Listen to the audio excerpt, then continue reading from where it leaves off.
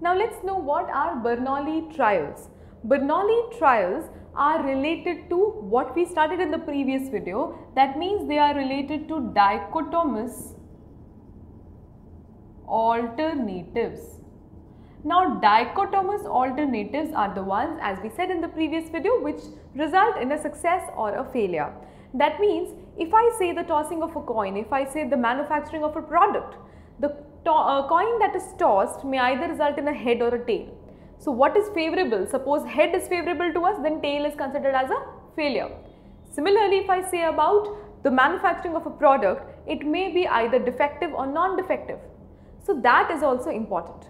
The other thing that I want to tell you, that in case of Bernoulli trials, I know that the definition should have a huge importance, because only then we can understand a concept better.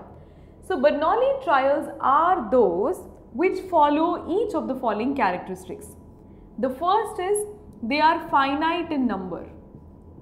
They are finite in number. That means you can count them very easily. The second is they are independent. They are independent.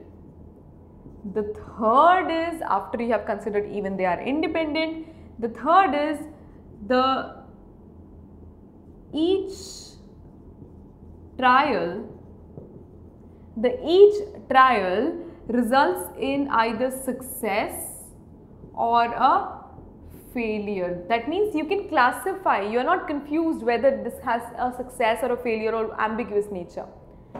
And the last but not the least is that the probability of success or failure remains the same in each trial.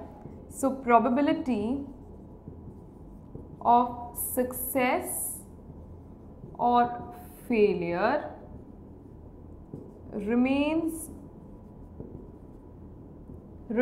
same in each trial.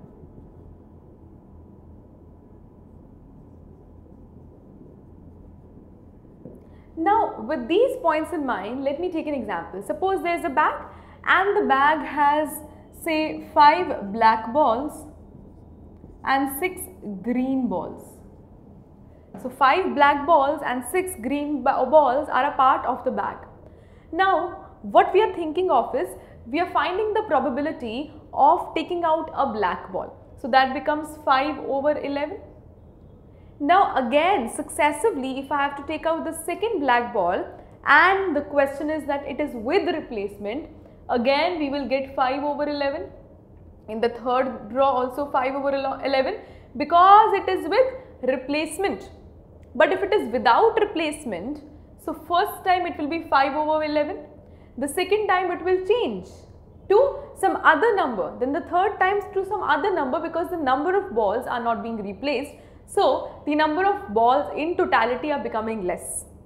So that means in the first case, when it was with replacement, the probability of success or failure would remain the same, because the probability is coming out to be the same.